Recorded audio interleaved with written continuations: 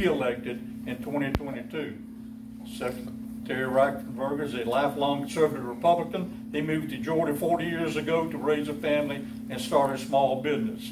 As a licensed professional engineer and structural engineer, licensed in 40 states and licensed general contractor in Georgia and other states, Raffensperger successfully founded Tendon Systems, a provider of high-strength steel for construction projects. Under Secretary Raffensperger's ownership, Tendon Systems grew to become the Southeast's largest post-tensioning specialist contractor with approximately 150 employees and projects in over 40 states. Brad has also founded Trillium Structures, a structural design consulting firm with commercial mid-rise and high-rise projects throughout the Southeast. Secretary Raffensperger was elected to the City Council in Johns Creek, Georgia.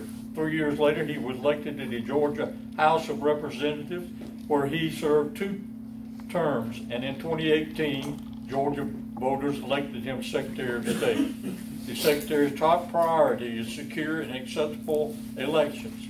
As Secretary of State, Brad delivered the largest implementation of voting machines in the history of this country, on time and on budget.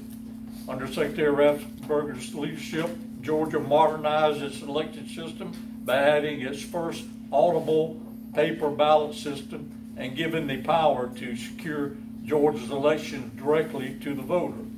He is the first Secretary of State to pass legislation requiring photo ID for all forms of voting, and first to hold counties accountable to voters by expanding polling places. Brad and his wife, Tricia, started out as high school sweethearts and have now been married for over 45 years. They raised 3 sons and immensely enjoy spoiling their 3 grandchildren. They are members of the North Point Community Service. Please welcome Secretary of State Raffensperger.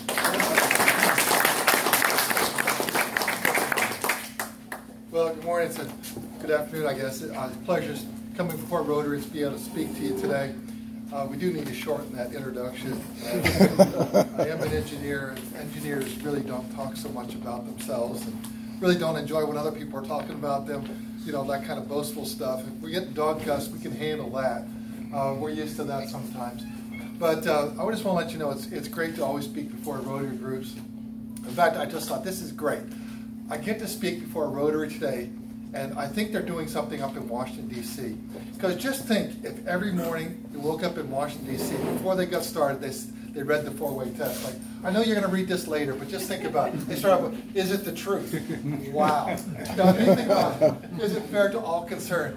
Double wow. And when you're trying to balance a budget, and you're trying to do a budget, period, you know, in 40 days, I served in the General Assembly, and Senator Gooch and my partner here from the Secretary of State's office, Sam Teasley. Sam and I served together in the House, the lower chamber, and then the Senator Gooch from the higher chamber. But we balanced the budget in less than 40 days, and we had a 40-day session. So you think about the hard work they have to do. I think they need more Rotarians up there. That would be the solution. So if they do that, things will start working out really great. I'm going to give you a brief overview, first of all, what our office does. Many people understand that we have something to do with elections. Yes, we do. But we also handle corporations, professional licensing, securities, and charities. I don't know where to begin, so first of all, I'm going to maybe talk a little about corporations. I just want to let you know we're excited that we now have 1.4 million corporations in the state of Georgia.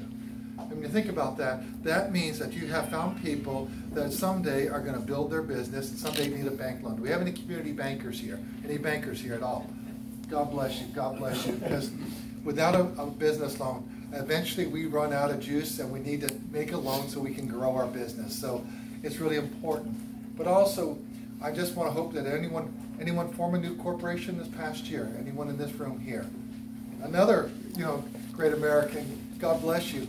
And I just want to give you some advice on how to become a billionaire. What you do is you have a partner and you build it and they start in a garage and they end up with Apple. Think about how people, they have big dreams, but they always start small. And you just never know where it's going to take you. we now have 1.4 million businesses in Georgia that are incorporated. And so our job is to make sure that you can get your corporation, get the paperwork going as quickly as possible. So we are updating the back office software. Because if you come and start renewing your corporation in February, you say, it's a little slow today.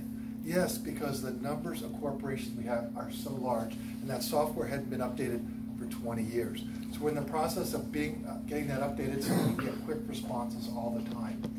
I want to let you also know that through a bill that I introduced when I was in the State House, implemented as Secretary of State, thank you, Senator Gooch, for the unanimous vote we got in the Senate side too. You now can renew your corporation for up to 3 years, 1, 2, or 3 years. I do want to always make sure I give a shout out to the General Assembly in Georgia. That even though we have 2 parties in Georgia, what I find is that good stuff that's bipartisan, that's good for all Georgians, seems to move through very quickly. And that kind of leads me to the next one, securities and charities. We had a really, really great bill that was introduced. We asked from our Securities Division if the State Senate would go ahead and carry this bill for us. And Senator Chuck Hustetler, a doctor from up in Rome, Georgia, carried this bill. And it was to prevent and try and impede, stop financial exploitation of our seniors. And what we really noticed, it was always an issue, but during COVID it ramped up to a whole different level. And what we really found was very distressing. A lot of times it was close family members. But the challenge that the securities industry has, the financial planners, is that they can't stop transactions if someone else's name is on the account with their great aunt, because this is what the law is. Well, now what you can do is get a 5-day pause. Say, call that person up. Ma'am, sir, did you really mean to move $50,000 from here over to here? Do you mean to move $250,000? What are you talking about? Now there's a 5-day pause. We can put a stop on those transactions. That's protecting seniors. And Senator Gooch and his Senate colleagues carried that through the Senate unanimously, through the House unanimously, and Governor Kemp signed it into law. And we're making sure we can protect our seniors. And I know that has 100% support of everyone here. And so that's really grateful for that. The other thing is, I saw we had some financial planners here. I said I was going to put them to work. I want to tell you about some of the programs that we have. Number one, we have now a financial training, a financial literacy program for high schoolers. Do we have any school board members that would like to bring that into? Yes, I knew we did. So it's available. It's free of charge. It's plug and play. But what you might find out is, well, some of our teachers, they don't feel like they're comfortable doing that. I know that in some of the counties are already reaching out to the financial industry, the financial services industry. Would you come and teach this course to high schoolers? Because we think before someone leaves high school, they should know 2 things, civics and something about finances. Before you get that credit card, before you get that first loan, before you get the first student loan, find out some good, understanding of finances. So that's available to all 159 counties, all the school boards throughout the entire state of Georgia. And we'd like to make that available for you. It's plug and play. So if I found you all some jobs that you weren't busy enough, now you got something else you can do. It's a great service to give back to your community. And as Rotarians, that's what you do every time. The other thing we also have is a financial literacy program. I met with some chamber folks. I guess actually it was you that mentioned that. Your boss or someone from your company went down to Gainesville, and we had a financial literacy program down there about a week and a half, 2 weeks ago. And so we are really unleashing that program throughout the entire state. During COVID, it was all online. Now it's back in person. So we've been up in Dalton, we've been in Gainesville, Savannah, throughout the state. But that's really to expand that whole idea of financial literacy, financial empowerment for young entrepreneurs. And sometimes they're not even an entrepreneur yet. Just like I was, you kind of want to start your own business, you want to go out on your own, but you have that hesitation factor. It's really to give people information so that then they feel comfortable about starting their first business. So how do I apply for my first business loan? So those are the other things that we offer for everyone. And so those are the big ones. Obviously, everyone knows I got really excited about a month or so ago when Elon Musk was challenging, Zuckerberg to a cage fight, because I actually am the chair of the Georgia Boxing Commission. Because the General Assembly, much as I love our dear senators and our state reps, when they don't know where to put stuff, we got that. So I ended up with that. I thought maybe I'd get a ticket, for a ringside seat, but I think they decided that, a guy that's 50 years old that doesn't exercise as much as some guy in his 30s, it may not be a good deal. So, just keep on building electric vehicles, and maybe you'll put your next plant here in Georgia, because we're becoming the EV capital of the world. And I think that just kind of leaves us elections. And I want to kind of go over that real quickly, because sometimes people still have, some questions about, first of all, they have a question about what happened in 2020. And I want to tell you, the brief answer is, in 2020, the reason that President Trump came up short is that 28,000 people skipped the presidential race, and yet they voted down ballot in the other races. And then what we also noticed is that the congressmen got about 33,000 more, Republican congressmen got about 33,000 more votes than President Trump. And the state reps and the state senators, we found generally the Republican ones got about 5% higher vote totals than President Trump. In fact, I did some research this morning, thank you, that in White County, we had about 70 people that skipped the presidential race, and yet they voted down ballot. And that's what kind of happened. And then you got to say, well, what kind of precipitated that? Well, people get to decide who they want to vote for. And so some people leave it blank, some people vote for people. And so Senator Gooch did very well, and he's on his way for another successful 2024, I'm sure. Don't tell him that. His head's already big enough. But also, then, people started, filing lawsuits, and they said there was 10,315 dead people that voted. We checked that out. And over the last 3 years, all we could really find were 4 people. 3 of them, their spouse passed away, and they voted their absentee ballot for them. And in the other case, the person moved out of their house, but they were over 65, so they're on what's called the rollover list. You fill that out early in the election cycle. The absentee ballot shows up, but they moved. Well, Bob moved in, he looked at that and says, I'll vote for that. Then he went out and he voted for himself. He didn't think we were going to find out. We did. And when that came before the state election board, he was treated a lot more harshly than the 3 grieving spouses. You can, okay, it's wrong, we'll slap you on the wrist. That other one really got the book thrown at him, rightly so. So I just want to let you know that that was what happened there. They said that there were 66,000 underage voters, and there was actually 0. Because what they saw that the birth year. They said that they're 17 years old. No, you can register to vote when you're 17 and a half, but you have to be 18. And we had the birthday, day, month, and year. We verified every one of them, and there was actually 0. And actually, if you got grandkids, teenagers that are your kids, they can register to vote when they're 17 and a half, but they can't vote. It won't count until they turn 18 by election day. Then they said there was 2,400 non-registered voters. No, everyone was registered. They said that there was actually just over 2,000 felons that had voted. Well, in Georgia, we had the records. We went back to Board of Pardons and Parole, and we found that there's just a potential of 74 that were still under felony sentence. And so we looked at all those numbers, and it was never enough to overturn it. And then people said, well, what happened at State Farm Arena? And because I'm in the construction industry, just to say, no, I don't have too many people that are on the other side of the aisle of my industry. It seemed like they all like about 3 or 4 things: conservative politics, hunting and fishing, and things like that. And obviously, UGA football. And so they just, what can you say? Every once in a while you get some stray ones out there, but God bless them. Right? But I say all that, and my phone was getting torn up when they were showing this whole thing that came from a state senate meeting where Rudy Giuliani came down, and he basically started narrating something that if you watched the whole run of tape, it didn't happen. And so he said that they were pulling out ballots and counting them twice. But actually what had happened is around 10 o'clock, the folks looked at all the ballots that they had there. They said, we're not going to get done. And so they said, let's just start packing them away, and we'll come back and get it tomorrow. We found out about it, and our election director called the county. He said, what? They're quitting that early? So he say no more. So he called over there and said, guys, you can't quit that soon. In that 30-minute time frame, if you really looked at what happened, let's go back to the morning, because it was all under 24/7 surveillance. They bring in the absentee ballot storage boxes, and they open them up, and you can see that they're empty. They close them, zip tie them, and they put them underneath the tables. When they thought they were done, they pulled them out, opened them up, and they put in the unscanned ballots and closed them up and put them back underneath the tables. When they got the message, hey guys, you aren't done, then they pulled them back out, put them on the tables, and continued to scan.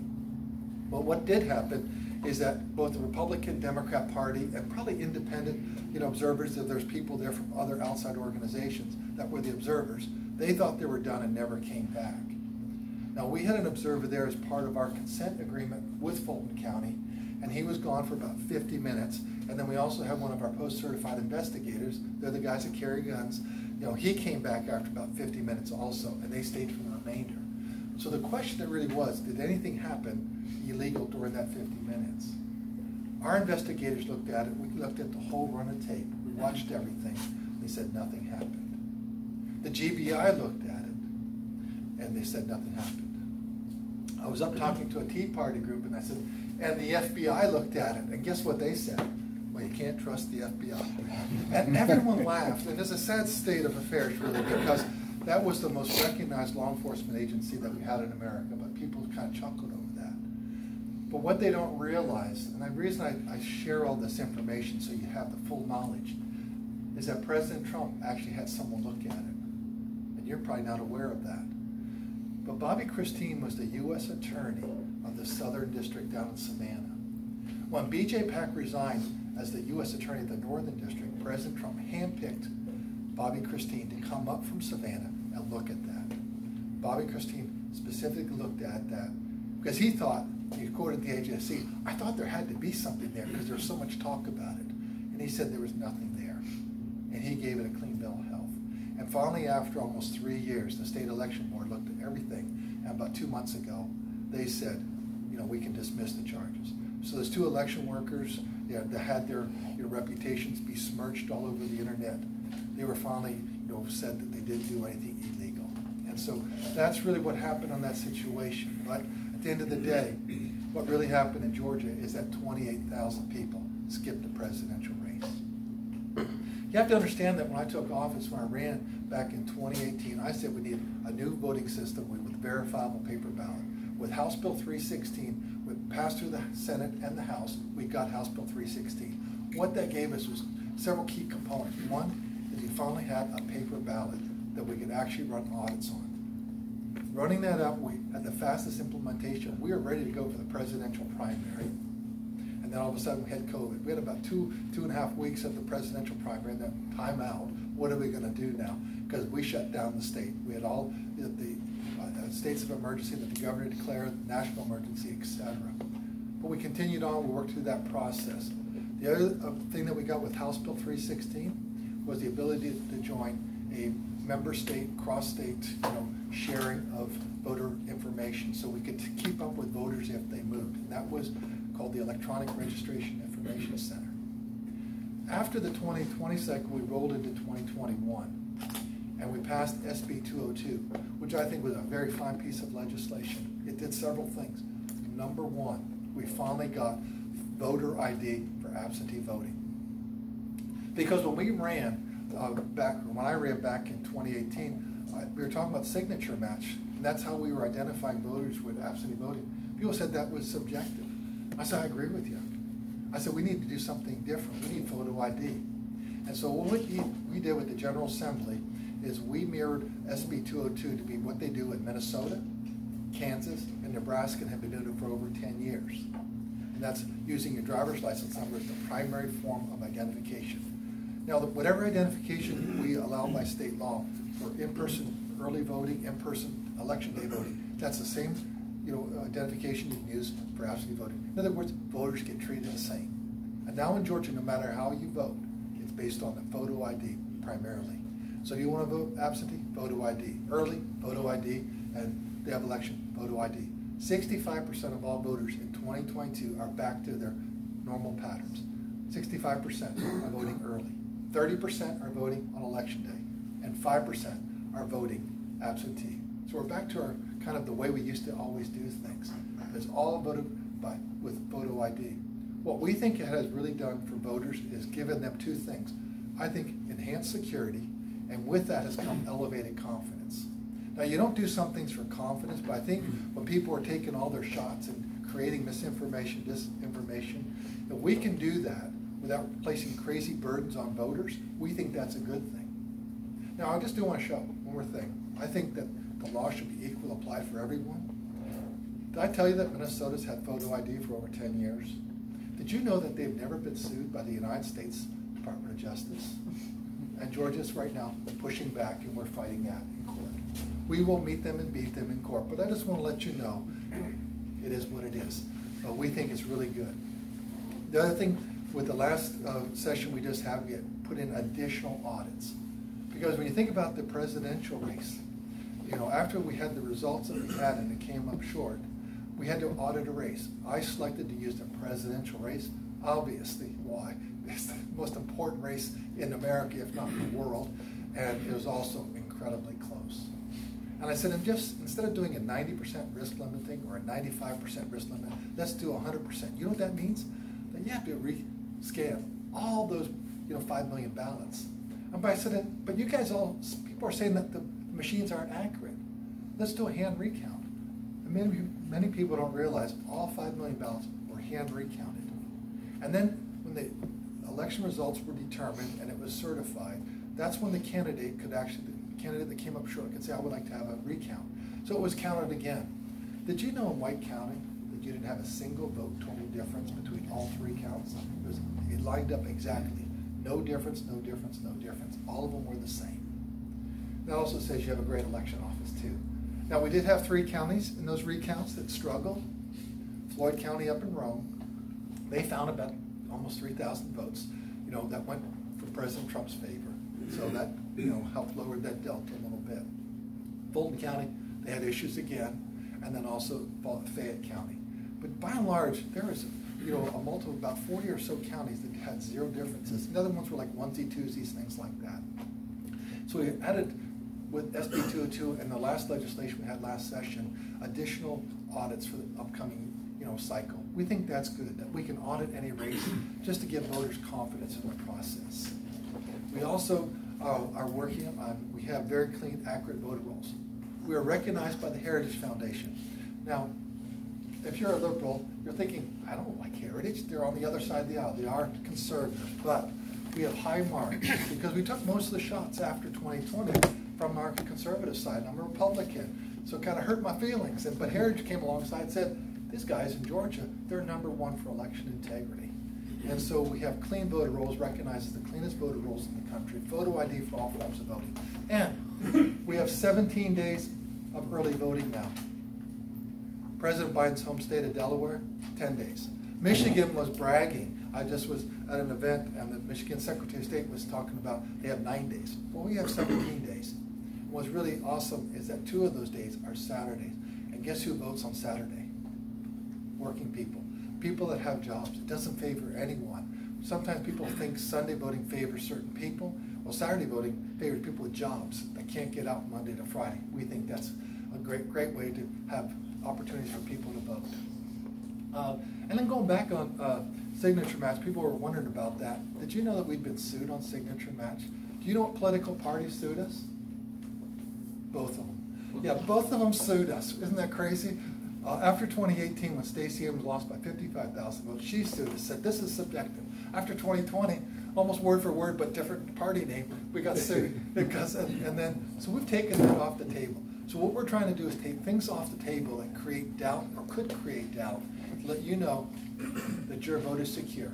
Because election integrity, election security is my top priority. And I'm going to continue to fight for that. 2024, I expect will be hotly contested.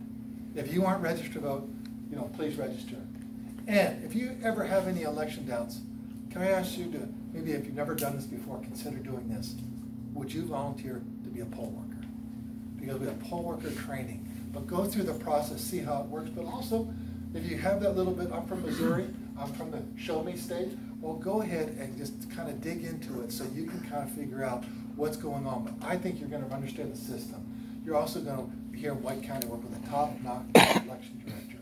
You're also going to help us because as time goes on, what we find is that we start with a little bit of gray hair, a few years later we get a little bit more, and eventually we say, hey, I don't think I can be a poll worker anymore. It's just because it's a long, long day. It's some of the best work you can do, and we can always use more poll workers. So that's my quick overview of everything we have. But I do want to give a shout out to your chamber.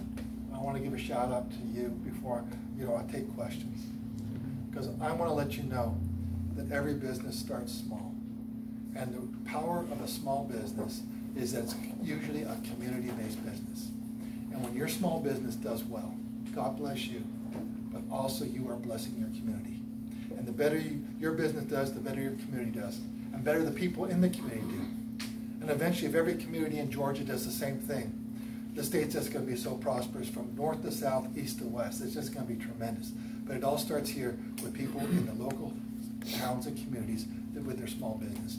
So God bless all of you that are pouring back your heart, your soul, your efforts into your community, because you're making America, you're making your community, you're making your state better. One job at a time, one person at a time. It's really important what you do. And to our school board member, God bless what you do. Because I know it's tough being a teacher today. I know it's tough being a law enforcement officer, because what you're seeing is a lot of the things that society is producing. And you really see these stresses that happen to us. And you're really trying to make sure that we have a peaceful society, well-educated society. And that's our way forward. So God bless both of you, what you do. So if you have time. We have time. I'll take a few questions, because I don't know what time this thing stops, but fire away. Yes, sir. Mr. Secretary, in the AJC this morning, there's an article on the Dominion machine controversy there. There's some computer science professor, I think he was up in Michigan, that said there's a vulnerability in the software that could change votes from one candidate to the other. Is there any validity to that comment or that controversy? If so, are we doing anything about it? Well, yes, we are always working to strengthen our security, but is there anything to his report? I don't believe so. I'll tell you why. First of all, number one, Professor Haldeman actually worked with Stacey Abrams going back, when she was running. He was part of what started with the curling case. We have inherited from Secretary of State Brian Kemp what's called the curling case. It went curling v. Kemp, and then curling versus Crediton, because she was Secretary of State for a couple months or a month.